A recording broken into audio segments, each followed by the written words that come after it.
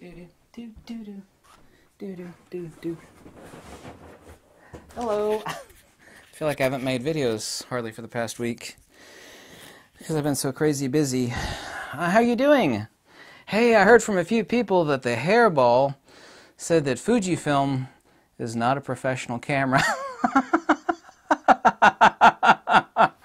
Oh yeah, let's talk about that one in a second. Yeah, isn't that an interesting statement? By the guy that sniffs cameras and takes pictures of brick walls. That was a little bit of humor, but partially serious. Specifically, what about an interesting juxtaposition? I just want to mention something here very briefly. You know, the top 10 YouTube photography channels, wherever I place in there, you could even take the top 20. It's interesting that they all have affiliate links except for me.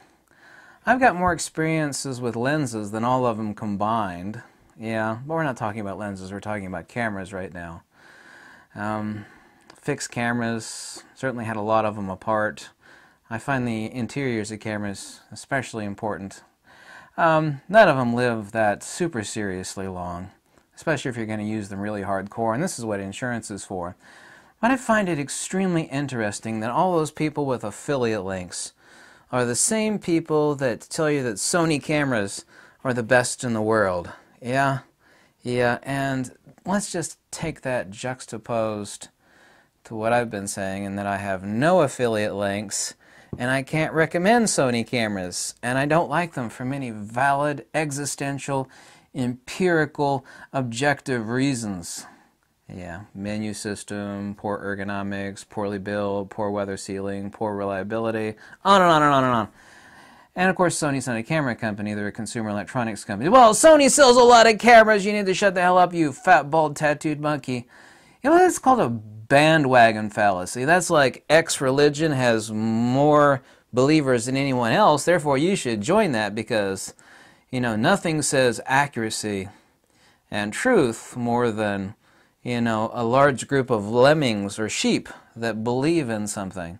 So I'm not stupid enough, not stupid at all in fact, to fall for a bandwagon fallacy. No, I'm not. Don't you find that juxtaposition slightly odd? That the people that have all the affiliate links, which is all of them, are the same people recommending Sony cameras. I have no affiliate links, and I can't recommend a Sony camera. Shouldn't you think about that for just a second? Maybe you don't want to. Maybe you could just tell me how much you hate me. Well, I got a Sony camera and it's great. Compared to what? Anyway, yeah, I heard tonight via live stream that Fujifilm doesn't make professional cameras from the hairball. Well, my response to that would be, A, this is a two-parter, A and B. A, where the hell is Sony's medium format camera lenses? It's never going to happen. And B, maybe you should send a message to that guy that I've done interviews with this week, name of Mr. Benjamin Kanarick. Yeah, Mr. Guy that takes pictures of brick walls. You know, the guy that shoots for Vogue and Elle and Harper's and on and on and on. You know, all the really, really prestigious photographic haute couture.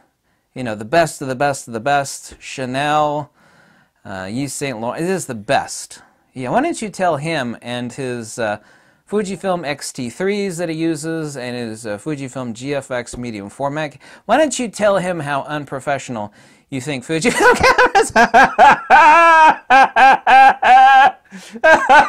No. Stick to taking pictures of brick walls. Don't tell other people what you think that is empirically not only unsubstantiated, but untrue and obtusely illogical. Yeah. Let me repeat after you. 102 megapixels of medium format with IBIS. Yeah, unprofessional, right. Yeah, some of the finest fashion, product, corporate event photographers in the world using Fujifilm. I know I sound like a Fuji shill and this sounds like a commercial, but let me be brutally honest with you. No matter what you buy, I don't make a dime. I've said that 1,000 times before if this is the first time you've seen me make a video. And I actually love Nikon to death. I've got 7 Nikon bodies, hundreds and hundreds of Nikkor lenses. Yeah, I love Nikon, but they've come out with nothing the past 2 years, essentially, that I would even dare think of buying. It's not. Single card slot is not good. It's like, what about the XT30? It's only got a single card slot. You're right. And that's for like a travel, you know, walk around, whatnot camera. It's not for any sort of gig, wedding. You know, the same thing with the so-called professional. And even Nikon, actually Dirk Diggler is his name. He was head of Nikon Europe. He said that the Z6 and Z7 are not professional level Z series. Now, it's extremely likely that Nikon, as they very well said, is going to come out with a professional level Z series camera. However, those are still in their infancy. Let's talk about here at the end of 2019 where Fujifilm sits relative to these other people. Really, Nikon, I've said this before and I really mean it. I keep thinking about this all the time. I've thought about this for well over 2 years. They're really taking the path of IBM. They see Nikon from their ivory towers looking down at all the hardcore sports action, wildlife, and photojournalists using Nikon cameras, and they are, and Canon too. And they're propping their feet up on the table, smoking their big fat cigars. Same thing that IBM did. And little did they know, down on the first floor, as they were being undermined at the grassroots level. Look what Fujifilm has done to Nikon in the past 3 years plus. Look where they've actually positioned themselves as far as what anchors that they've dropped. Now Nikon, I know, is going to come up with the D6, and it could be the best thing since sliced bread, but we don't know yet. But for the past 2 years, Nikon has really dropped some poopers, and the new Z50 is designed to compete with the XT30 and the Sony A6000 series of cameras. And it's priced competitively until you realize that if you have Nikon lenses, you're going to have to buy that damn adapter, which it does not come with. Yeah, which is going to jack the price up substantially, well above that of the XT30 and the Sony 6000 series cameras. There's no joystick on the damn camera, which I rode Fujifilm for on the XT20. And they put it on the XT30. Yeah, so Fujifilm listens. Nikon does not really. Nikon is an extremely hubristic corporation. They really have their head firmly planted up their backsides. I hate to say it, and I love Nikon to death. I really do. But let's just look at the anchors that Fujifilm has currently. Looking at the year ending of 2019, they're about to drop the X Pro 3. It's going to come out this year. Fact, yeah? I've seen the huge viewfinder on the new X Pro 3. That's fascinating. Unless someone's a hardcore Leica fanboy just because they like expensive stuff and Leica, it does have some really nice lenses. I mean, the camera company's struggling. They're trying to go digital as fast as they can. The company's been up for sale twice recently. Zeiss wants to buy them, but they didn't want to sell a majority share to Zeiss. So Zeiss said, the hell with that. So that merger didn't go through. Zeiss would very logically love to buy Leica. It's a very sensible purchase. But they weren't going to buy it without a majority share. But the anchors of where Fujifilm currently has, here in 2019, I'm getting to the point. Fujifilm absolutely owns everybody else's ass on medium format. Literally within a 2-year period of time, essentially, a little bit more than 2 years, Fujifilm owns everybody on medium format. Here we have the world's first crossover medium format camera with IBIS. At $10,000, this camera is actually extremely inexpensive. Compared to what? What are you going to compare it to? You're going to compare it to a $45,000 Phase 1? What exactly do you plan on comparing it to? You're going to compare it to another IBIS medium format, which doesn't exist? What exactly are you going to compare it to? It's made in Japan, magnesium body. It's 102 megapixels of BSI with IBIS. Shutterstock is, I personally, and I've said this 1,000 times, 1,000 videos, I don't give a damn about IBIS for photography. It's extremely useful for videography. No photographer really needs IBIS, but one thing where it is useful is medium format, where Shutterstock is a serious issue because the shutter mech first and second curtain are so heavy and impart so much inertia. IBIS actually is extremely useful on medium format.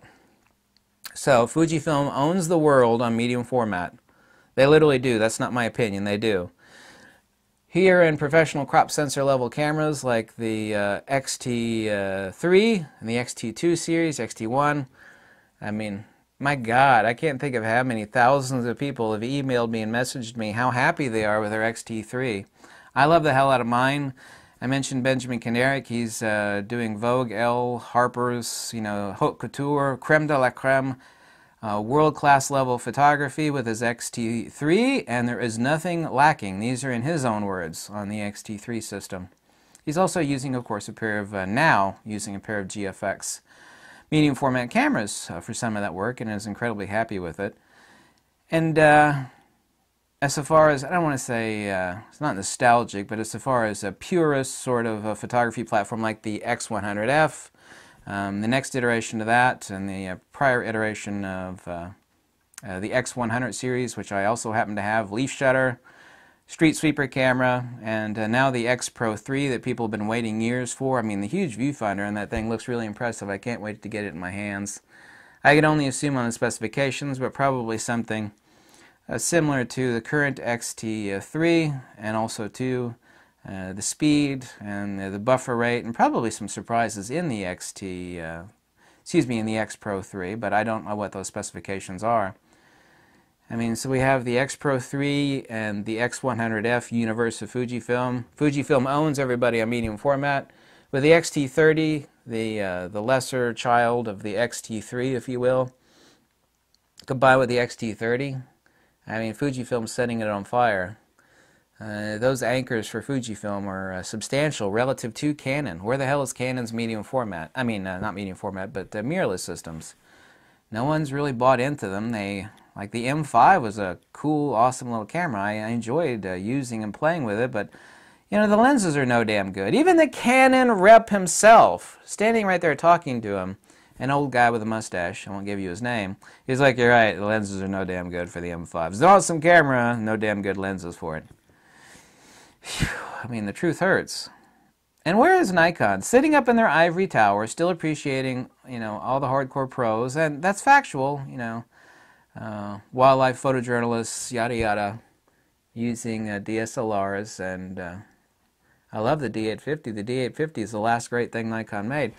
People say I've been attacking Nikon lately, and that's not true at all. I mean, Nikon drops something worth buying, I'll gladly buy it, but the past three poopers, the Z-series lenses suck. I got attacked a lot by some Nikon fanboys. What do you mean they suck? It's like, oh, you know, compared to what? I mean, they suck. They're not worth owning. They're just not. I'm sorry, but they're not. And the Z-series cameras can't autofocus screw drive lenses. Some of the best lenses Nikon makes are screw drive lenses. Poor autofocus, well, of which they've fixed part of that. Poor user interface has not been fixed. The build quality and the ergos are great, but I mean, Nikon has nothing currently that's worth buying. The next Z-series camera is sure to be some sort of pro Z-series with a dual card slot. Let's see how great it is. Let's see how great the Nikon D6 is. If it's the hybrid system, I mean, my God, that'll be really, really impressive. But I doubt it will be. Nikon is literally taking the path of IBM. You know, they have no idea what's coming down the pike for them. They're starting to realize, but I think it's a little too late. Yeah, it's funny how, yeah, I don't watch the guy's videos, but several people, did you see the guy's video? The hairball said that Fujifilm's not a professional camera. Yeah, oh, that's pretty funny. Tell me how that works. Anyway, I'm sorry I've been gone for the past week. I've been incredibly busy. I hope you have a wonderful week, and I hope to see a bunch of you, or some of you. I've been contacted by a bunch of people up at Photo Plus in New York City. Never been to New York City except to pass through it on my way to Russia. That doesn't count. I'm still not really going to be able to see New York City. I don't have the wherewithal to travel around and do whatever. I need to stay within the Photo Plus Center for most of it, which is fine with me. I love to travel. I don't get to afford to travel that much. It's just too damn expensive, but I'm looking forward to seeing many peoples up there. Anyway, have a wonderful week. Thank you, and goodbye.